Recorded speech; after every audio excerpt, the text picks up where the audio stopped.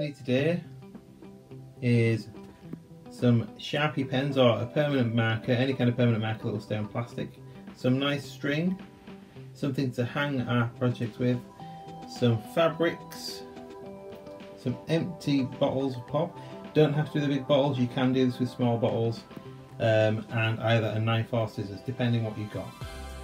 And these are going to be coloured in, and then materials will be added to them, and they are then going to be cut so they make spirals. So the first thing we're going to do is we're going to cut off the label.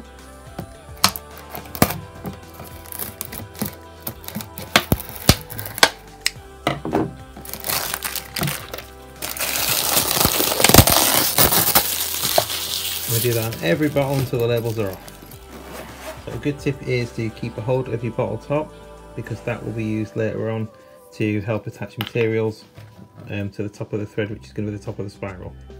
Then we're going to colour it in. I've got a couple of colours here to choose from. And you are literally trying to colour in any patterns you like on the side of the bottle.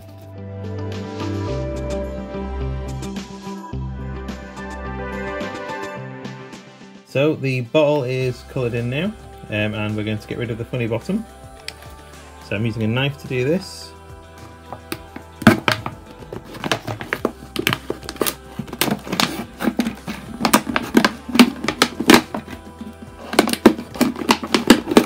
The bottom gone. And now we're going to cut several little spirals up into here. Incisions into the bottom to make about one strip, 2 strips, and 3 strips.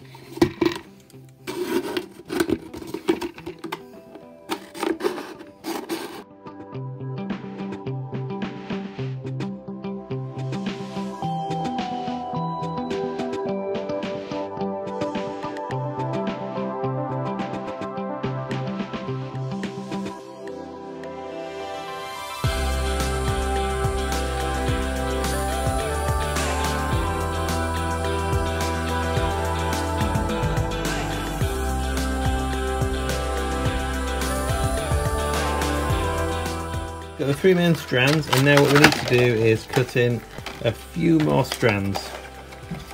So sticking to the edges and trying to keep everything about the same width. And following the line you already cut so everything runs parallel. And you want to keep this broad base at the top, so don't cut too high up, otherwise what you'll get is just dangling strands that are all tangled together, whereas this way they form kind of ringlets.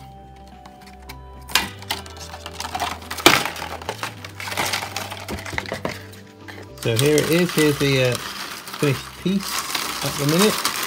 It still needs the top putting on the materials, but down at the bottom, just in case you're handling this, be aware that where you cut you can get little sharp points. Now the plastic in itself, not a problem, you can press in there quite hard and it's not going to hurt you. So the points though could be an issue, so you need to round all those points off. Just any way you start cutting into the bottom of any of these corners here as well.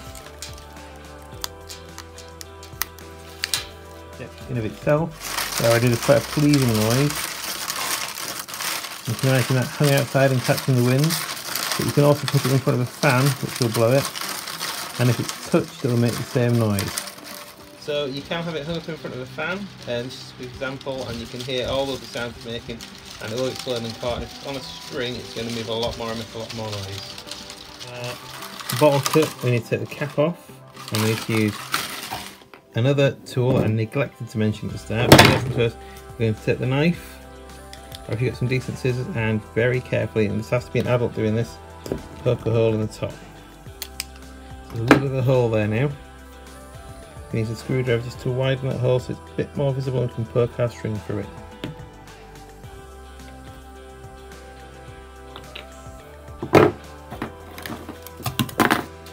So I'm going to put some gold thread there.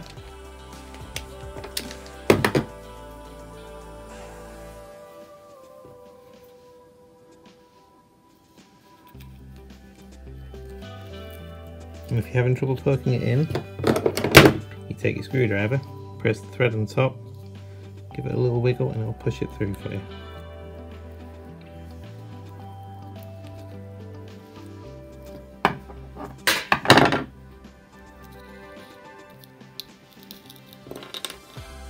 I'm going to tie a knot in this.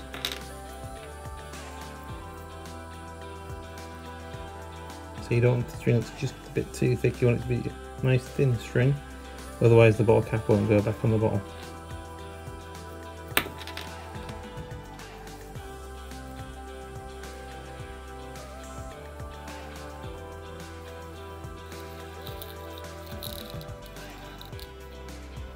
So there's our bottle cap ready.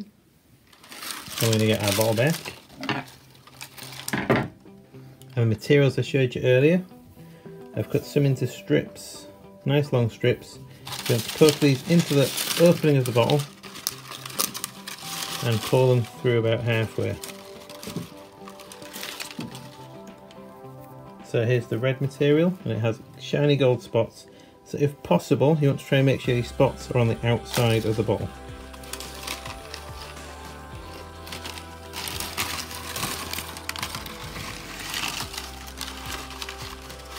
And I'm going to put 4 pieces of material in, 2 of each.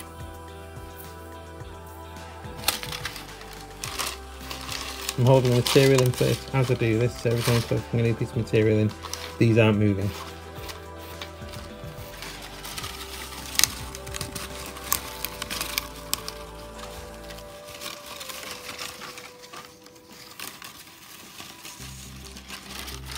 See, already there's quite a bit of material there. One more piece.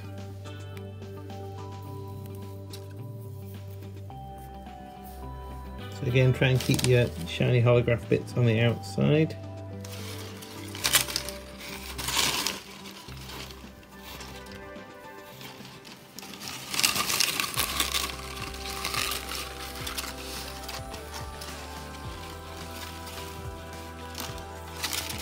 Then take our cap,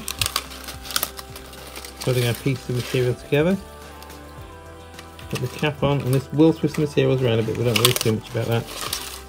And screw this cap back on as tightly as you can get it.